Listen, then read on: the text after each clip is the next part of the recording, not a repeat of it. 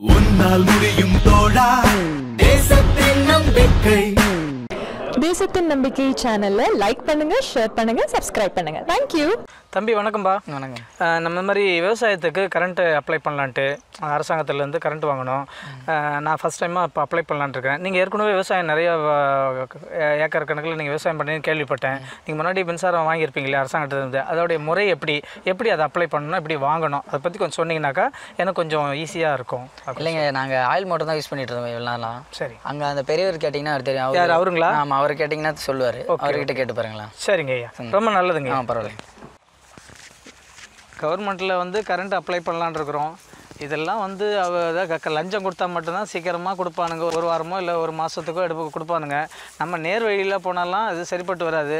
யாரோ வந்து ஆட்சி பண்ணுறானுங்க. நம்ம சகாயம் சார் மாதிரி ஒருத்தர் முதலமைச்சராக வந்தாக்கா நம்ம விவசாயிகளையும் பாதுகாப்பார். ஏன்னா அவர் விவசாய குடும்பத்துலேருந்து வந்தவர்.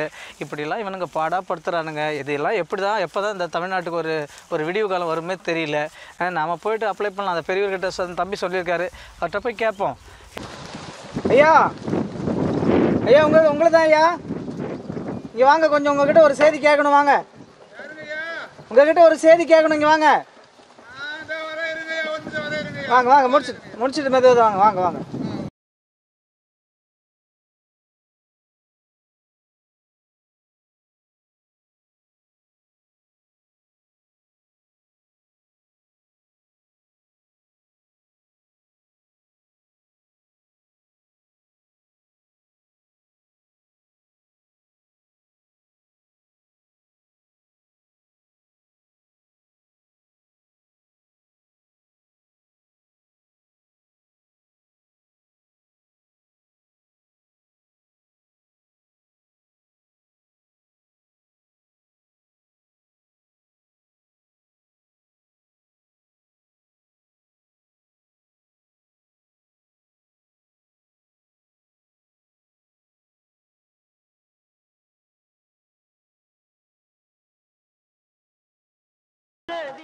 வாங்க தம்பி வாங்க.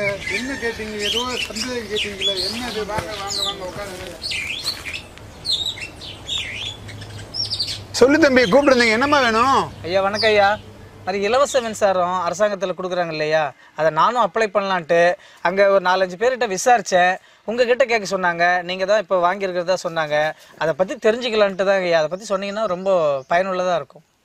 நீங்கள் விவசாயி? ஆமாங்க ஐயா. நானும் விவசாயி. அப்போ என்ன ஐயா கொய்யான்ட்டு இருக்கீங்க?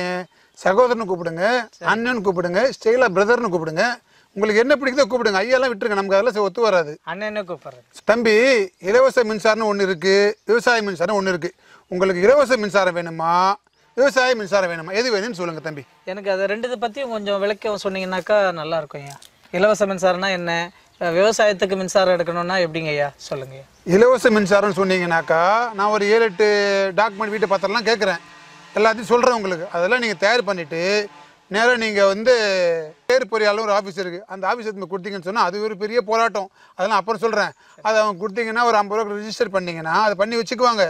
ஆனால் உங்களுக்கு அது 20 வருஷம் கழிச்சு வருமோ 30 வருஷம் கழிச்சு வருமோன்றது தெரியாது.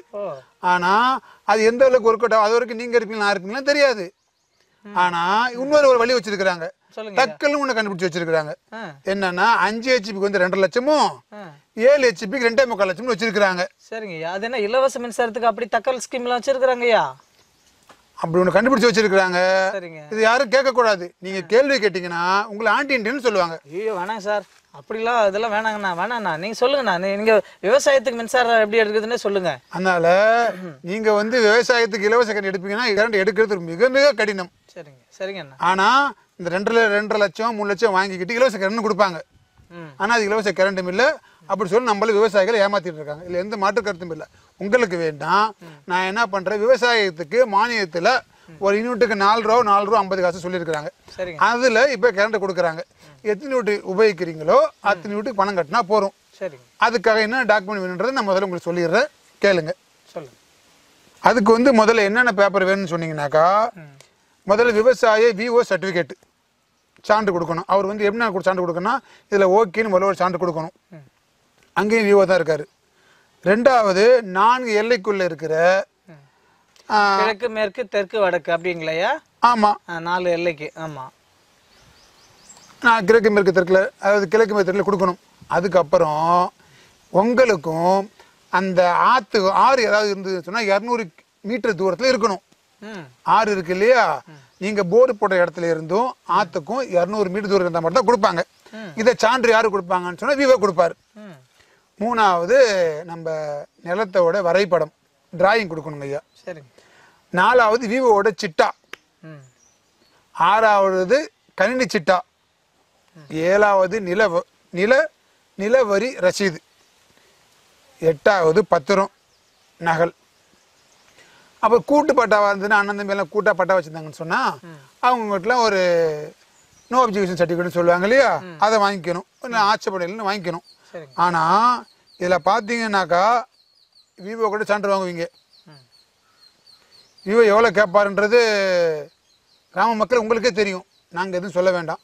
இதில் வர அத்தனையுமே கிட்டத்தட்ட 5 விஷயமுமே விவோ சம்மந்தப்பட்ட விஷயம்.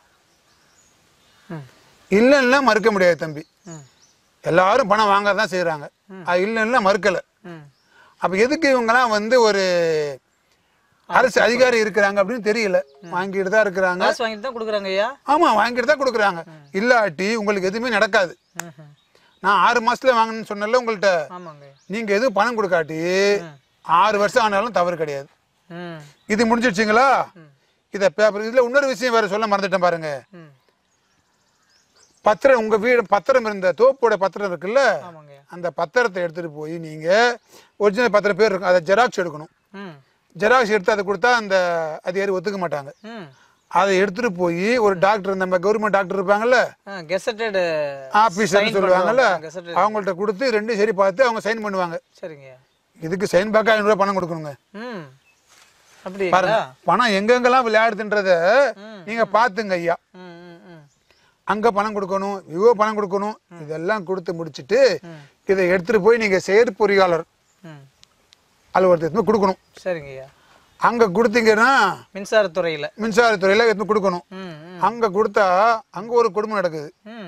திரும்ப கொடுத்தா விவசாயத்துக்கு உதவி செய்யறவங்க எப்ப வேணா வாங்கணும் தானே.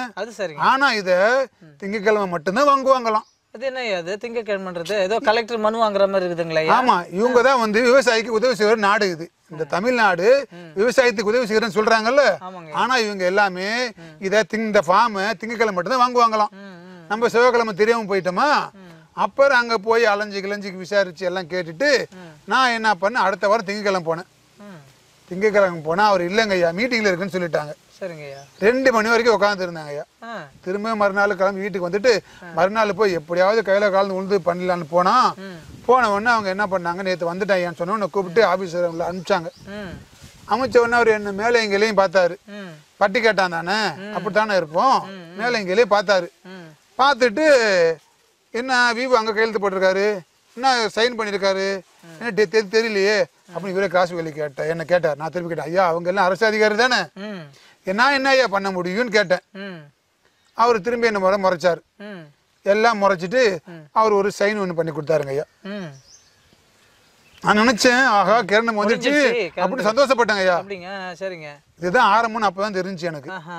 உடனே இதை என்ன பண்றாங்க, உதவி பொறியாளருக்கு அனுப்பி வைக்கிறாங்க. செயற்பொறியாளர் உதவி பொறியாளருக்கு அனுப்பி வைக்கிறார். அனுப்பி வச்சோம்னா அது போய் சேர்றதுக்கு இங்க போய் கேட்டோம்னா அங்க சொல்லுவாங்க, நீங்க அங்க போயிடுங்க, நீங்க இங்க வர வேணாம், உங்களுக்கு வந்துடும் அப்படின்னு சொன்னாங்க. நானும் 4 நாள் வெயிட் பண்ணேன், 5 நாள் வெயிட் பண்ணேன், 15 நாள் ஆச்சுங்க ஐயா. இந்த உதவி பொறியாளர் ஆபீஸ்க்கு போனேன், அங்கேயும் கிடைக்கல. அங்க போயிட்டா அங்கேயும் ரெடியா இருக்குன்றாங்க. அவங்கள கேட்டா இவங்க வந்து வாங்கலன்றாங்க, இவங்கள கேட்டா அவங்க கொடுக்கலன்னு சொல்றாங்க. அப்படி இப்படின்னு சொல்லி பெரிய போராட்டம் பண்ணி அது வந்து உதவி பொறியாளர் அலுவலகத்துக்கு வந்ததுங்க ஐயா. சரிங்க. இவங்க என்ன பண்ணுமா, இப்ப நேரம் அங்கேருந்து வந்து என்னுடைய தோப்பை பார்ப்பாங்க, என்னுடைய இடத்த விவசாயம் பண்ற இடத்த பார்ப்பாங்க ஐயா. பார்த்துட்டு என்ன விஷயம் பார்ப்பாங்கன்னா, அது 200 மீட்டர் தூரத்துல இருக்கா, ஆத்துல இருந்து இருக்கா, வரைபடத்துல கரெக்டா தான் போட்டிருக்காங்களா, இங்க போர் போட்டிருக்கான்னு செக் பண்ணுவாங்களாம். சரிங்க. இதை வந்து செக் பண்றதுக்கு சில பேர் நல்ல அதிகாரி இருந்தாக்கா உடனே வந்து பண்ணி கொடுத்துருவாங்க. சில பேர் ரொம்ப இழுக்கடிக்கிறாங்க தான். நானும் விசாரிச்சேன், 1 வருஷம் 2 வருஷம் இருக்கிறதெல்லாம் இருக்குதான். எனக்கு என்னமோ நல்ல அதிகாரி ஒருத்தர் வந்ததுனால உடனே வந்து எனக்கு அதை பார்த்தாருங்க ஐயா. பார்த்துட்டு எல்லாம் பார்த்துட்டு வந்து போனாரு. கிணத்துலேருந்து 200 மீட்டர் இருக்கான்னு வந்து பார்த்தாரு. வந்து பார்த்துட்டு இருக்குன்னு சொல்லி சர்டிஃபிகேட் கொடுத்தாருங்க ஐயா. எல்லாத்தையும் பார்த்தாரு, விசாரிச்சுட்டு நேராக என்ன பண்ணார், திருப்பி இந்த சர்டிஃபிகேட்டை எங்கே அனுப்பி வைப்பாராம், செயற்பொறியாளர் அலுவலகத்துக்கு அனுப்பி வைக்கணுமா. சரிங்க. அவர் எல்லாம் இவங்க இது நிறைய ப்ராசஸ் இருக்கிற எல்லா பேப்பர்ஸும் பார்க்குறாங்க, எல்லாம் செக் பண்ணுறாங்க, எல்லாத்தையும் பார்க்குறாங்க. அதுவே கொஞ்சம் காலம் எடுத்துடுது.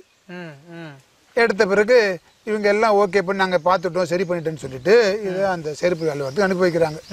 அங்கே அனுப்பி வச்சா ஒரு 50 ரூபா பணம் கட்ட சொல்கிறாங்க ஐயா. அரசாங்கத்துக்கு பணம் கட்ட கொடுக்குறாங்க, செலன் கொடுக்குறாங்க. சரிங்க. 50 ரூபா கட்டணுமா. சரிங்க. இது எதுக்குன்னா, நீங்க இலவசமா நீங்க மின்சாரம் கேட்டாலும் இது வரைக்கும் போய் நிக்கணும். ஓஹோ. இதை நீங்க இப்பதான் கவர்மெண்ட்டுக்கு எனக்கு இலவச மின்சாரம் வேணும்னு சொல்லி அதிகாரப்பூர்வமா இப்பதான் நம்ம வந்து ரிஜிஸ்டர் பண்ணி வைக்கிறோம். அந்த 20,000-30,000 பேர் சொன்னே அந்த லிஸ்ட்ல நீங்க இப்பதான் 31,001 வந்திருக்கீங்க. அந்த 50 ரூபாய் செலன் கட்டுறது மூலமா. சரி, இன்னும் முடியல. சரி.